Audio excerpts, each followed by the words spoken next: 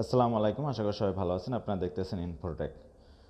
আপনারা অনেকেই স্যামসাং ফোনের গুড লক অ্যাপসটির নাম শুনে থাকবেন বা অনেকে ব্যবহার করতেছেন। আজকে আপনাদেরকে গুড লক অ্যাপসটি রিভিউ করে দেখাবো। এটা খুব দারুণ একটি অ্যাপস, এটা আপনার মোবাইলকে অনেক সুন্দর করে তুলবে। চলুন শুরু করা যাক। আমরা জাস্ট গুড লক অ্যাপসটি ওপেন করতেছি। আপনারা গুড লক অ্যাপসটি যারা অ্যান্ড্রয়েড ভার্সন পাই ব্যবহার করেন এবং অরিও ব্যবহার করেন তারাই ব্যবহার করতে পারবেন।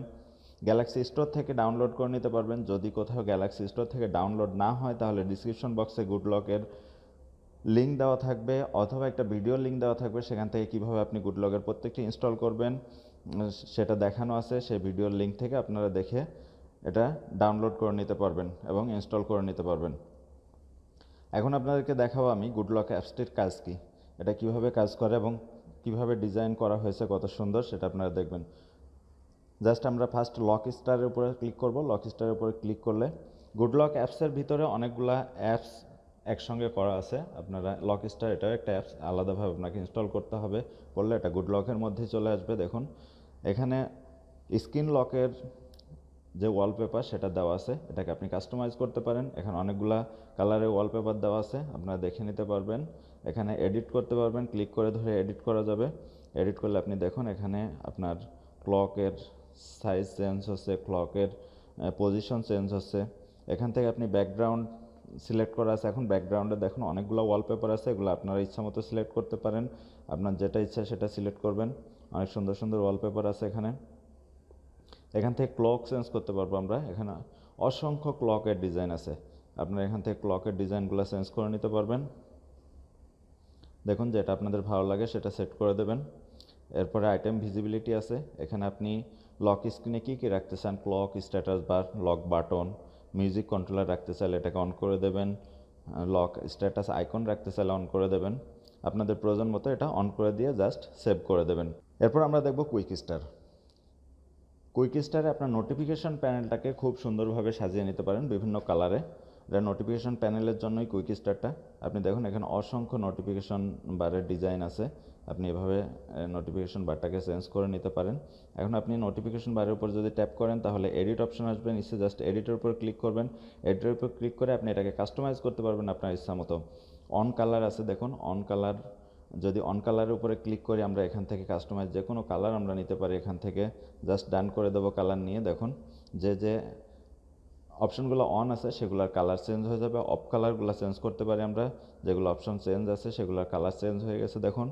এছাড়া ফন্ট কালার আছে, আপনি কি ফন্ট ব্যবহার করতেছেন, লেখাগুলোর কালার চেঞ্জ হয়ে যাবে। আপনার ইচ্ছা মতো আপনি চেঞ্জ করে নিতে পারবেন। এখানে অনেকগুলো কালার কাস্টম করে দেওয়া আছে এবং আপনি আপনার পছন্দ মতো কালার এখান থেকে নিতে পারবেন। এছাড়া ব্যাকগ্রাউন্ড কালার আছে, ব্যাকগ্রাউন্ড কালারও আপনি আপনার ইচ্ছা মতো চুজ করে নিতে পারবেন। ব্যাকগ্রাউন্ড কালারটা চুজ করে নিয়ে আপনি জাস্ট এখানে ডান করে দেবেন, তাহলে ব্যাকগ্রাউন্ড কালার চেঞ্জ হয়ে যাবে। এখন প্যানেল বিজি আলফা, এটা আপনি ব্যাকগ্রাউন্ড কালারটাকে কতটুকু কম বেশি করতে চান সেটা করতে পারবেন এখান থেকে। দেখুন কালার কম বেশি হয়ে যাচ্ছে, জাস্ট আপনি আপনার পছন্দ মতো কালারটাকে অ্যাডজাস্ট করে নেবেন। ব্লোর করতে পারবেন, এটাকে ইফেক্ট দিতে পারবেন, ব্লোর ইফেক্ট। সো এভাবে আপনারা আপনার নোটিফিকেশন বারকে আপনার পছন্দ মতো সাজায় নিতে পারবেন কুইক প্যানেল স্টারের মাধ্যমে।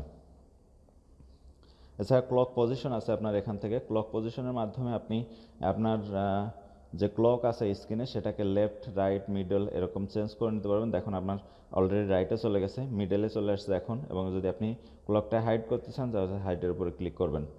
আমি লেফটে রেখে দিচ্ছি। দেন টাস্ক চেঞ্জার, আমরা টাস্ক চেঞ্জার দেখব এখন। টাস্ক চেঞ্জার হচ্ছে আপনি ফার্স্ট এটাকে অন করে দেবেন। অন করে দেওয়ার পরে এখানে লেআউট টাইপ আছে, আপনি লেআউট টাইপ আপনার ইচ্ছা মতো গ্রিড, লিস্ট আপনি যেটা পছন্দ সেটা সিলেক্ট করে নেবেন। নেওয়ার পরে এখানে দেখবেন স্ক্রল ইফেক্ট আছে, স্ক্রল ইফেক্টে চলে আসবেন। এখানে কিউব ইন, কিউব আউট, অনেকগুলো স্ক্রল ইফেক্ট আছে, আপনারা এখান থেকে সিলেক্ট করে নিতে পারেন। যদি মিনিমোট করে দেন তাহলে আপনার রিসেন্ট অ্যাপসগুলো এ ধরনের দেখাবে। আপনি দেখুন এখন আমি কিউব আউট দিয়েছি, অনেক সুন্দরভাবে শো করতেছে।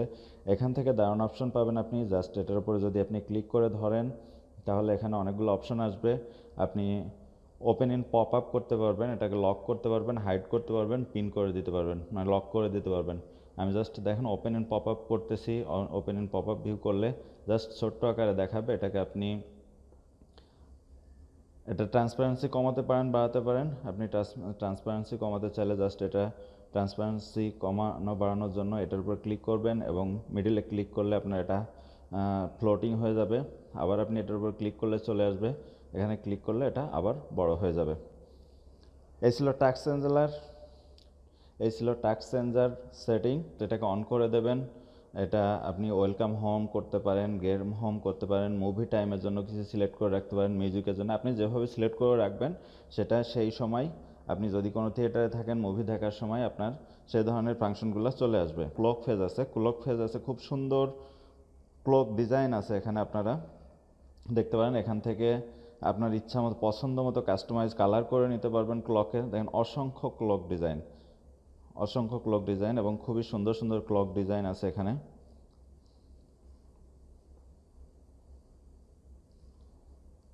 সাপোজ আমি এটা সিলেক্ট করতেছি, অ্যাপ্লাই করতেছি, এখন কালারে যাব।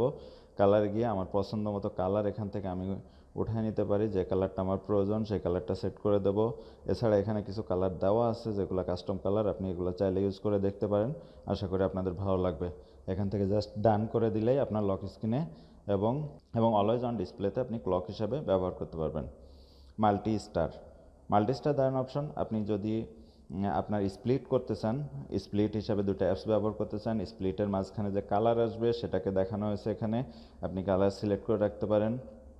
Use multi window without washing, এটা সিলেক্ট করে অন করে দেবেন আপনারা এবং পপ আপে চলে যাবেন। পপ আপে গিয়ে আপনি দেখুন, আমি যদি পপ আপটা অন করে দিই তাহলে এভাবে একটি অ্যাপসকে আমি ছোটো করে 100 মোডে ব্যবহার করতে পারবো।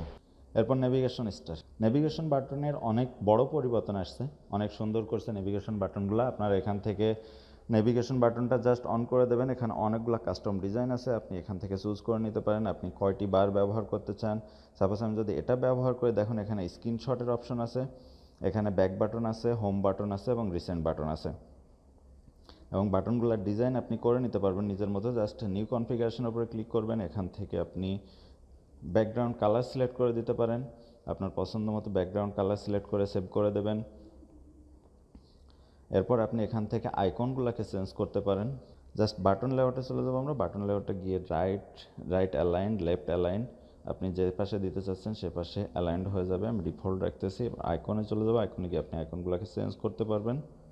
জাস্ট আইকনের উপর ক্লিক করলে এখানে অসংখ্য আইকন আছে, আপনার পছন্দ মতো আইকন আপনি এখান থেকে সিলেক্ট করতে পারবেন। সো এই ছিল নেভিগেশন বার। আপনি আপনার পছন্দ মতো আইকন এবং কালার চেঞ্জ করে নিতে পারতেছেন এবং আপনি কতগুলো বাটন ব্যবহার করতেছেন সেটা চাইলে চেঞ্জ করে নিতে পারেন।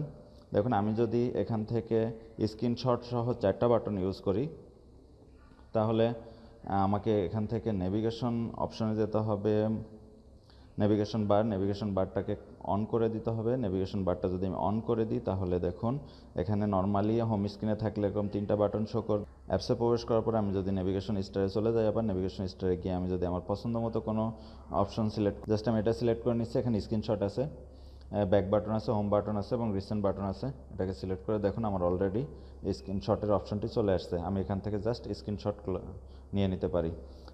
দেখুন স্ক্রিনশট কমপ্লিট। সো এভাবে খুব সহজে আপনারা এই নেভিগেশন স্টারের মাধ্যমে আপনার মোবাইলের ইউজটাকে অনেক সহজ করতে পারেন। সো বন্ধুরা, এই ছিল গুড লক অ্যাপসের রিভিউ। আর অ্যাপসটি ডাউনলোড করতে কোনো অসুবিধা হলে বা কোনো কোথাও যদি আপনি বুঝতে না পারেন জাস্ট কমেন্ট করুন, যে কোনো সমস্যার সমাধান পেয়ে যাবেন ইনশাল্লাহ। সো যারা আমার চ্যানেলে নতুন দর্শক তারা অবশ্যই চ্যানেলটিকে সাবস্ক্রাইব করবেন, আর যারা অলরেডি সাবস্ক্রাইব করেছেন তাদেরকে অসংখ্য ধন্যবাদ। আল্লাহ হাফেজ।